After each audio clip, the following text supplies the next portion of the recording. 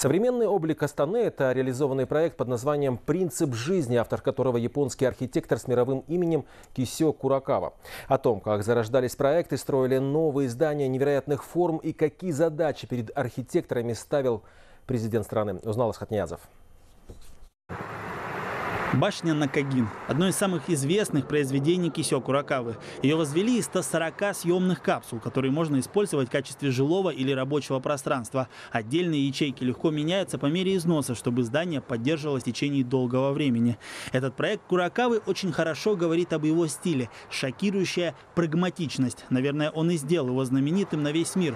Слава дошла и до Казахстана. Премьер-министр Японии как-то написал лично Нурсултану Назарбаеву, когда узнал о строительстве новой столицы. Об этом можно судить из архива библиотеки Первого Президента. Сегодня я хочу вам представить моего старого друга, господина Курокаву, известного во всем мире архитектора. Затем уже сам Курокава переписывался с главой нашего государства. За 20 лет уже очень многое где-то перевирается, где-то есть какие-то недомолвки. А вот здесь, предположим, именно словами Кисё Курокава, его почерком, условно говоря, его подписью это свидетельствует, он излагает суть своей идеи застройки столицы Казахстана. И тогда приходит понимание, почему именно этот проект поддержал Нурсултан Абишевич.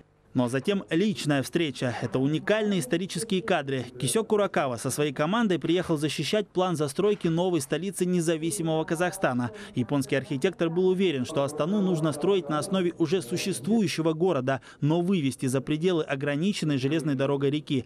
Центр столицы растянуть в осевую линию, которая соединит новый и старый город. В общем, строй не хочу.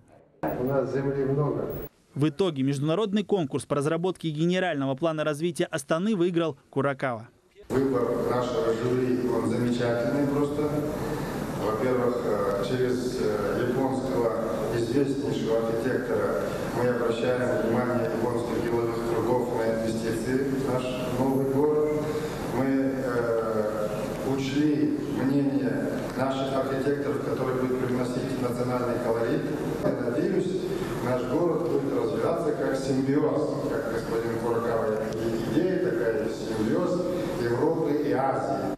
А это уже наше время. Ученик известного архитектора открывает очередное новое здание уже в разросшейся по плану Курокавы Астаны. Юджи Имаю говорит, что не может не гордиться таким великим учителем. В 24 года он был уже руководителем Всемирного конгресса архитекторов, который проводился в Санкт-Петербурге. Он создал собственное направление в архитектуре, которое называется метаболизм. Это такая философская концепция, при которой в строительстве города есть совместимость зданий и живых организмов, растений и так далее. Более того, он создал еще одно направление – симбиоз, сочетание старого и нового. Кто знает, может быть, если не его смерть в 2007 году, великий архитектор открыл еще несколько направлений в архитектуре. Но это уже не важно. Он все равно оставил след в истории мировой архитектуры, а для казахстанцев стал одним из соавторов нашей прекрасной столицы. Кусочек души Курокавы навсегда останется на улицах Астаны. Асхат Ниязов, Хабар 24, Астана.